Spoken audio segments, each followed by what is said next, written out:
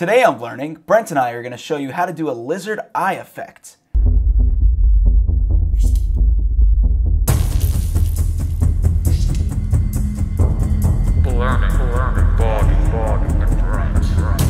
Hey Bobby. What's up, Brent? What's up with the hat? Oh, this? Yeah, the one on your head. I'm just protecting myself from aliens Oh. and the lizard people. Okay, that makes sense. You want one? I got you one too. Actually, I would love one. So the last thing I want is for aliens coming after me. Yeah. Because as much as the government doesn't want to tell us, they're out there. Yeah. And I'm like Mulder from X-Files. I want to believe. You know, I do believe. I have the poster in my house. Wow, I really? want to believe. No, I don't. Not really. As we all know, lizard people run the world. Exactly.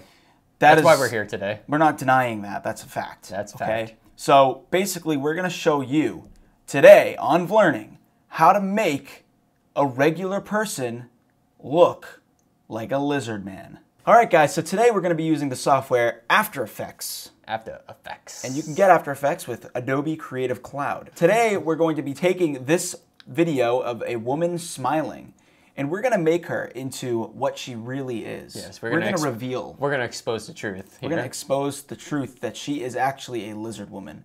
So let's take a look at this video for reference here. We're going to take a look at the real lizard proof and what it looks like. Okay, oh, so there we are. as you can see, within the pupil, the lizard eye does a nice little right there. Blinks vertically. Yeah, so let's get the pupil to blink vertically. So here we go.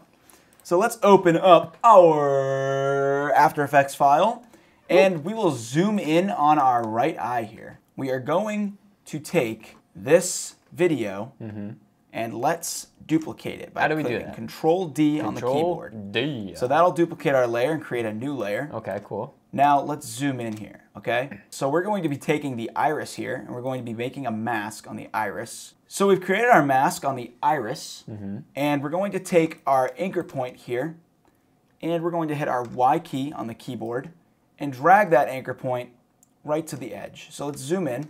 Okay, yeah, there it is, on the left side there. And now you can see our anchor point is right there on the left. So if we go into our layer and click our S key on the keyboard, that'll bring up our scale.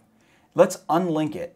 So if we unlink it, now we can move the dimensions. Oh, okay. Whoa. Yeah, I see what's happening there. So we want the eye basically to blink right in this little window of time where the mask lines up with the iris. What we're going to do is we're going to take our scale and we are going to move along the timeline,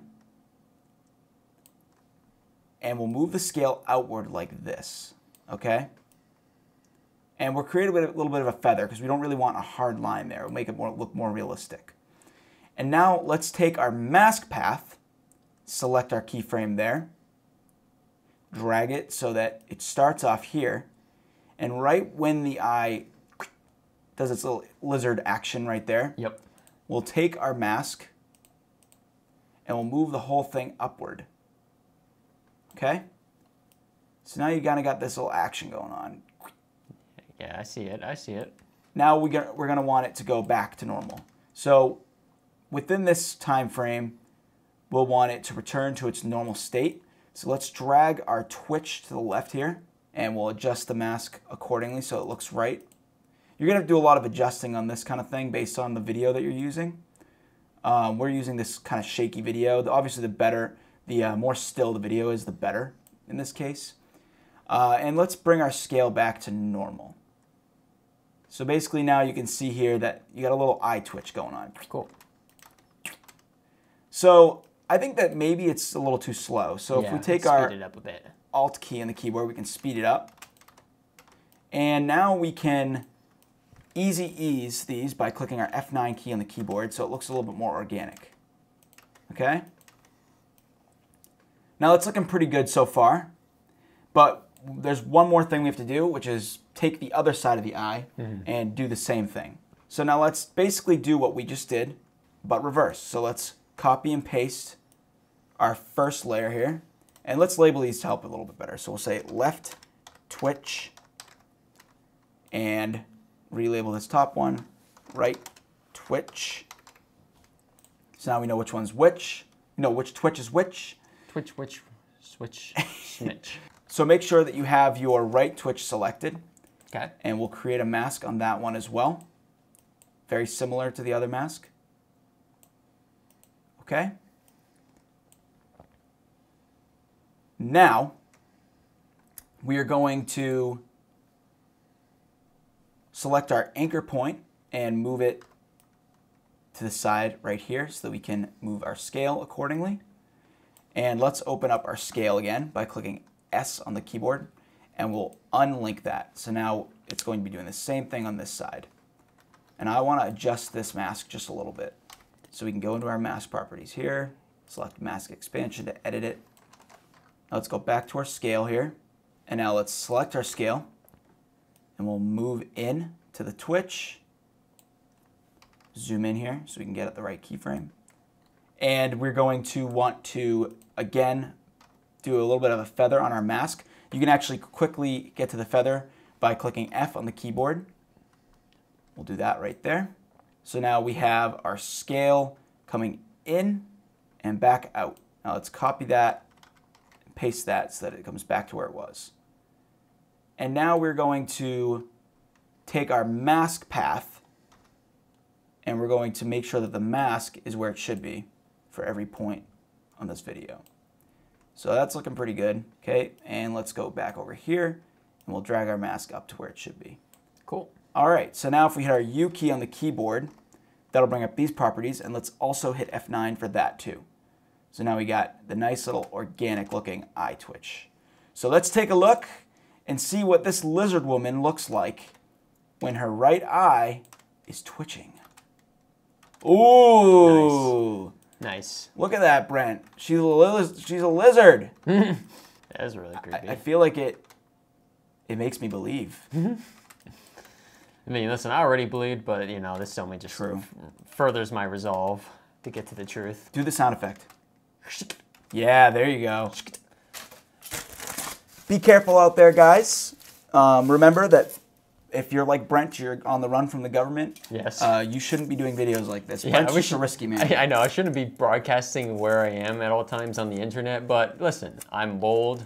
I am a warrior for the truth, and the truth needs to be heard. So the truth must be heard. So I'll keep broadcasting it until the man takes me down. I'm lizard. And I'm gizzard. And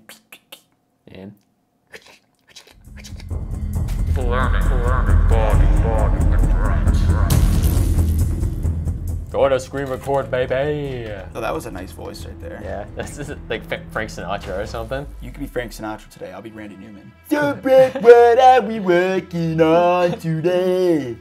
Bobby, we are working on the lizard people just like you and me.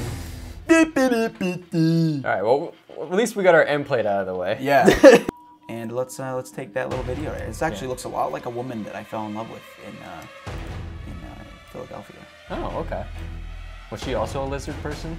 She was. Okay, that's fair. She was a lizard person. That's fair. Yeah, they call them Lilfs. Let's look for reference. Yes. Uh-oh. You're in trouble now. Ah! I think we're safe now. Are we safe? I think so, for the moment. Luckily, we're in this, our bunker here.